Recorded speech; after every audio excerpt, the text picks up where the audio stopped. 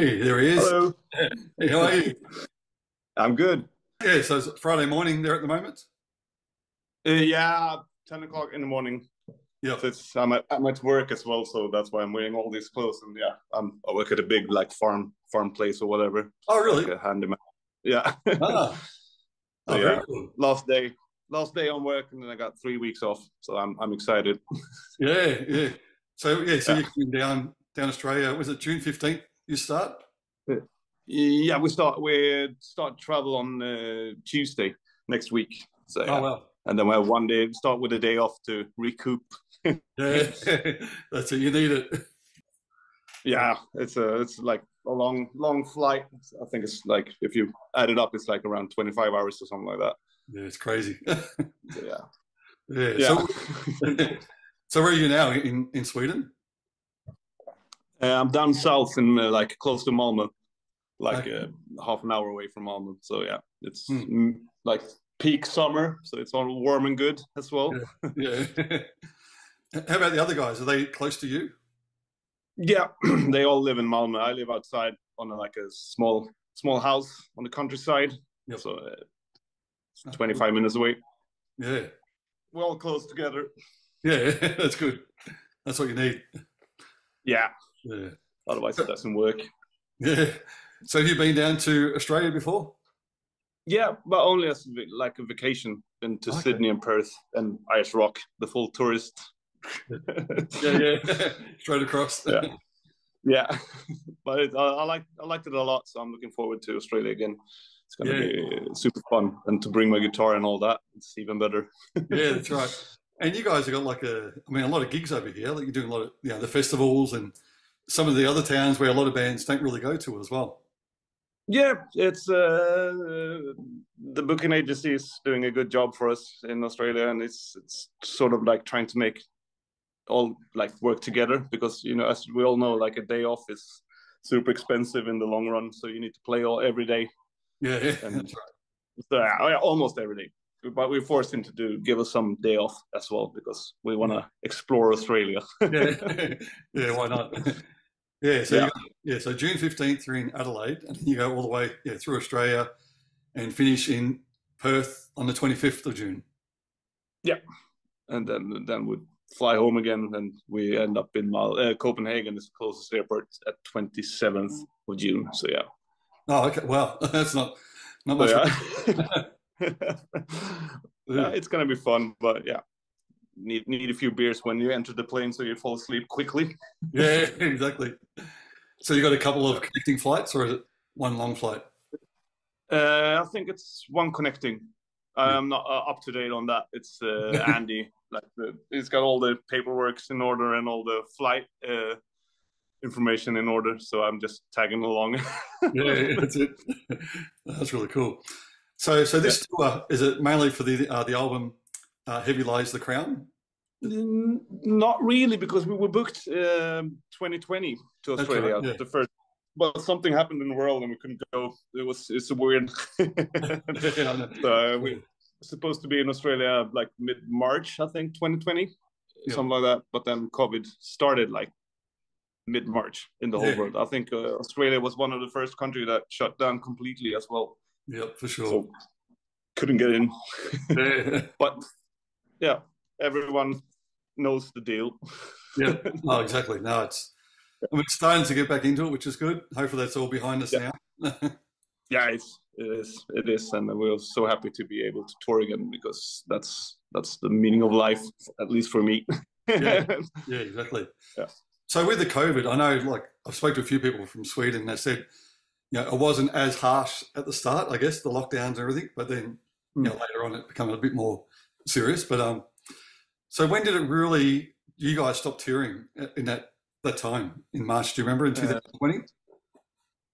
I mean, they didn't close down at all in Sweden. They sort of just like made it impossible for people to meet instead, like restriction, you cannot eat more than four people at a restaurant, then Yeah. suddenly it was only two people, and then you couldn't have a gathering of more than 500 people, and then it went down to 100 people and 20 and five, and then they just like you're not allowed to meet at concerts anymore. Yeah. So basically touring stopped as well for us in Sweden as like the whole world. It's the same. Yep. Yeah, but we didn't close down. So yeah. Yeah. So what did you guys do in that time, in that year or 2 years? So, trying to sort of get back on life, write songs, keep a positive thinking, like set of mind or whatever you can call it, because we had so much booked and so much to look forward, and then we had the whole album cycle coming in, and everything just went upside down, and had to regroup. So, but it was fun and harsh and not fun at all. You know, all emotions were doing like a roller coaster. Yeah, that's right. So the album "Heavy Lies the Crown" that was released last year, wasn't it? Yeah, in October last year. Yeah. So yeah, September, October. Yeah. Yeah, that's right. So was a lot of those songs written during COVID? Yeah, we started writing like riffs together like pre-COVID, but it was 2020-ish. We started thinking of going into an album creation again, to go into a studio and just make up stuff. Yeah. Yeah. So yeah, it's okay, because normally I write songs on tour because I get inspired of roaming around Earth. But it was a different album. So, but we made it in the end. Yeah.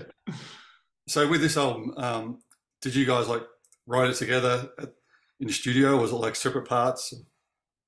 No, we met in the rehearsal space and just had a like 4-channel interface and just recorded everything, and then everyone came with ideas for songs, and then we processed it, and then we either binned it or we used it. Yeah. And then we did that for like a year maybe, because we had nothing else to do. Yeah. No, that's really cool. So, I mean, yeah, at least you could still get together and do that, and release the album, which is great. I must say, it's a great album too.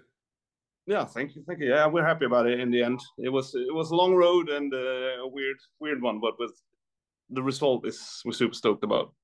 Yeah. So it's a new direction, but still same sort of Deville sound or whatever you can call it, but it's got some new stuff. Yeah. Yeah, it is different. Like when you listen to that whole album as a full album. Yeah. I mean, you can tell it's you guys, but yeah, it is like varies a little bit in some of the songs, and it's really cool though. Yeah. Yeah, it's more like progressive or whatever you can call it, like inspired of Mastodon, and then inspired of like whatever you can go on the other side of the genre and stuff like that, and then suddenly it sounds a bit stoner Deville as well, and then it doesn't, and then it's some metal, and yeah. Yeah. I mean, I was going to ask you that. Like, I mean, what do you guys mainly get categorized as? Because it is a bit of everything. For me, it's just I tell people I play hard rock, and then it's up to them to categorize it. Because I don't really care if I'm put in that or this category. It's just as long as they like it, I'm happy. Yes, yeah, that's right. So, what are your main influences for yourself? I'm from a blues background. I mean, when I was younger, I just played blues, just like the old school guys, and then slowly got into the 70s rock, and then you discovered stoner and hard rock, and you realized those riffs are fucking fun to play. And then you got bitten by the stoner bug and hard rock bug and rock and roll bug, and then you just I studied jazz for like a year, but I realized that wasn't for me. I like to listen to it, but it's not for me when it comes to playing. It's too hard. Yeah, I did exactly the same thing actually. I studied off this teacher, Bill Tomasini. Yeah, but when you lose the nerve that rock and roll provides and hard rock provides, and all those, like when you fucking feel the riff instead of just thinking, "Oh, I'm gonna make this awesome solo so everyone can be impressed." Yeah. So I prefer the nerve nowadays. Yeah. So yeah, that's good. Now, how about is there different tunings on the album? Like, I couldn't figure it out. We do drop C and then drop G, but we keep like the drop. We just tune the low E string from C to G when it's G time. So Killing in Time is drop G. Wow. So, So it's a bit flobby to like. You need to be light on your hands, because if you just dig in a little bit too much, it's like out of pitch. So, especially on the bass, and it's fun. Yeah, sure. Yeah, now talking about the bass, so you started in the band what 2016, didn't you, on bass? Yeah. So I'm actually playing bass on the latest album. I'm not playing guitar. Oh, really? So it's the old guitarist that plays guitar. I play a few parts on the album, but the main guitarists are Andy. Both of the names are Andy. Oh, so wow. They're playing guitar. So next album I'll be guitarist. Yeah. That's cool. So when did you swap? Was it 2022? You swapped that over to guitar? Yeah. After the summer. Well, summer is not summer for you guys now. Like August, end of August, September, August, around there, I started playing guitar. I've been a guitarist for my entire life. So I had a few other bands that broke up, and then I had nothing to do. So Andy called me 2016 as a sub on the bass for a tour. And then it was fun, because it doesn't matter if you play guitar or bass in Deville, it's all about the riff, and there's not that much solo going on. It's not much of like guitar parts. It's more like together parts. So the bass and guitar are doing the same thing, but with harmony on it. So so I got bitten by it and thought it was super fun to play bass as well. And then he asked me if I wanted to join the band, and I said yes. And then as well, we did like over 100 shows or something like that. So it was fun. Yeah. So had you played bass bands before that? Just like studio bass, laying down some bass tracks, but not live bass. Yeah. So I did the cockiness of a guitarist. Said, bass is fucking easy. And then I realized I need to be on par with the drummer, not ahead of the drummer. That was a good lesson for me to be able to synchronize with the kick, bass, and snare, and exactly, and improve the guitar playing as well. Yeah, I've heard a lot of people say that. I've spoken to a few people that played in bands, playing bass, and then swapped the guitar and said exactly the same thing. Yeah. So you're not pushing. You're just playing guitar with the bass and the drums as it's supposed to be. Exactly. No, that's really cool. Yeah, it's a good experience, and I don't regret it at all. But now I'm a guitar player, so it's fun. Yeah, and Eric, the new bass player, is doing the same thing. He's a guitar player as well, so he will probably replace me in a few years. We'll see. Yeah, now going over to some of the songs, I know you mentioned before "Killing Time." Now, must mention the YouTube clip for that one. Was that a bit of fun? Yeah, it was fun. That was when the old guitarist left the band, so he wasn't able to join the music video. So we had no idea what to do about it, and then we sort of like, let's show the world how a midsummer is celebrated in Sweden. But we did it in August, not in June. So midsummer is like super traditional Swedish thing. You eat herring, and then you have a lot of booze, like schnapps, and then you get drunk, and then like hard day drinking that day. So we tried to provide that as good as we could. Oh yeah. Now, so I must ask: was there a lot of acting, or was that real? No, it was actually just water, because we all had to drive our cars and stuff like that, so we can't be drunk. I wish it was real. Well, you did a good job. Thank you. Yeah, but now what was that? What was the instrument you're playing in that clip? It's like a traditional Swedish one. It's like it's basically a violin, but with drone strings. I can't play it at all. I just made it up. But you press all those keys instead of pushing down on the violin neck, and then you got some drone tones going on underneath as well. It's like folk instrument in Sweden. Okay. Oh. Yeah, it's impossible to play for me, at least. But you have to look into that one. Yeah, it's weird and fun and useless in the genre we play in. Do you know what it's called? Is it not harpsichord, something like that? No, I can't remember the English. It's nyckelharpa in Swedish, but in English I don't remember the name of it. Sorry. should be prepared for this. No problem. Yeah. I know you were saying before how Andy, like he wrote most of the, recorded most of it. So did he go over to you and like show you what was going on?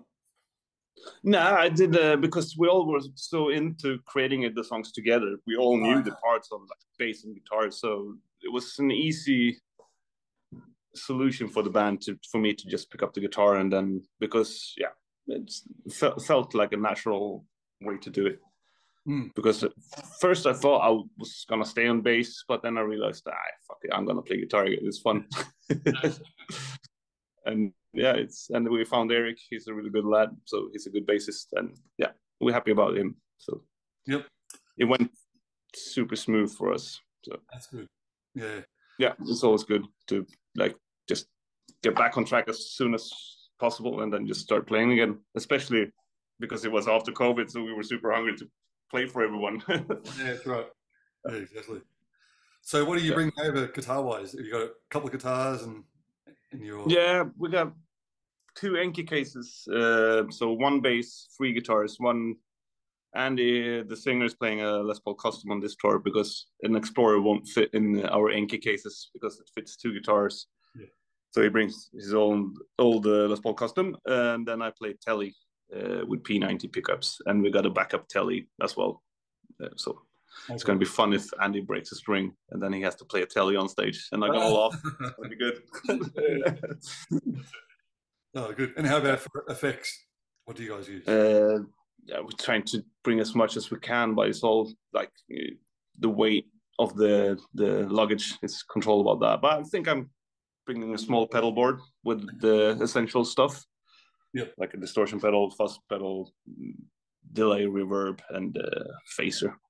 Yep. So because I'm old school still, I would love to be able to just I'm gonna go Kemper because it's easy, but I want a tube amp as little of like options as possible.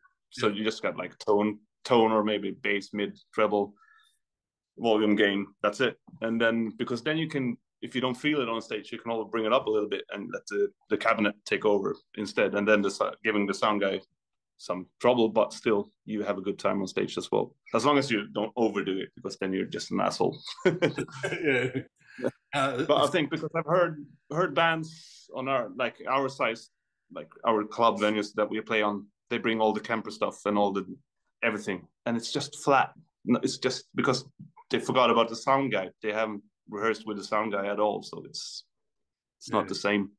No, it's a good point. I think that's my personal opinion, but No, I totally agree. I mean, most of my gigs I just plug straight through the Marshall, and it's clean, dirty, and then all the hair on your arms are just like going that, and it's like, I love it. That's right. Well, I've seen a few bands like they had Queen's Rock, not Queen's Rock, Jeff Tate. He come over solo. Yep. Both his guitarists using Kempers. There was no amps on stage. Just like, but like you said, they really rely on that sound guy to make it comfortable. To push it. Yeah, push it. And all the sound guys on clubs and venues, like 400 people to 300 people, are so used to not bring in guitar in the speaker system because they've been doing sounds like doing the whole curve like that for 20, 30 years, and suddenly you need to blend in the guitar in the PA, and then they fail at that if they're not prepared. I think. Yeah, definitely. So, but I wish I could just go with the because then I could have brought all the amplifiers with me down there. But we'll see. I'm sure you're right. As long as you're at your main effects, you can plug through any amp and just go for it. Yeah. I bought this super good pedal. Of course, it's Van Halen MXR distortion pedal with a gate in it. It's amazing. As long as you get a bit of headroom in the amplifier and its tube, it sounds basically the same because it's got all the stuff in it. So that's a good trick if you don't travel with an amplifier. It's Van Halen, so it's good. Exactly. I don't know, there's been a new one being advertised. I'm not sure if it's just like a distortion or maybe a delay or something, but there's a new one going around at the moment. The Van Halen one. Yeah, maybe. I just went in and tried it, and it's like, fuck, I'm buying this. That's really cool. So that's my like always on pedal when I'm not playing my own stuff. Yep. Yeah. No, good. Yeah. No, it's gonna be It's going to be great. So hopefully I'll get to see you guys down here in Melbourne. Of course. No, cool. Thanks again for doing this for us. No worries. It's all fun. It's fun to talk about music and guitar and traveling and all that. It's life. When I was researching like the band before this interview, there's not a lot of interviews guys on there. No, it's like comes and goes. It's weird, but something. I mean, normally interviews are kind of, you just like, whatever, don't want to do it. But this is fun when you have the video thing and not just a boring phone call or a sheet that you just fill in. It depends on what it is. So. Yeah, that's right. Yeah, I mean, I like to keep it more of like a catch up and a chat. Like. So like you're doing now, it's real fun. Feels like I know you, so it's good. Yeah, exactly. Yeah. Well, hopefully we'll meet up when you come over. I'll come and say hello. Yeah, it will be good. Grab a few beers. Yeah, sounds great. Yeah. All right, thanks, man. Good. Nice meeting you, and see you next week or whenever. Yeah, for sure. See you in Australia. Yeah. Take care, man. Bye.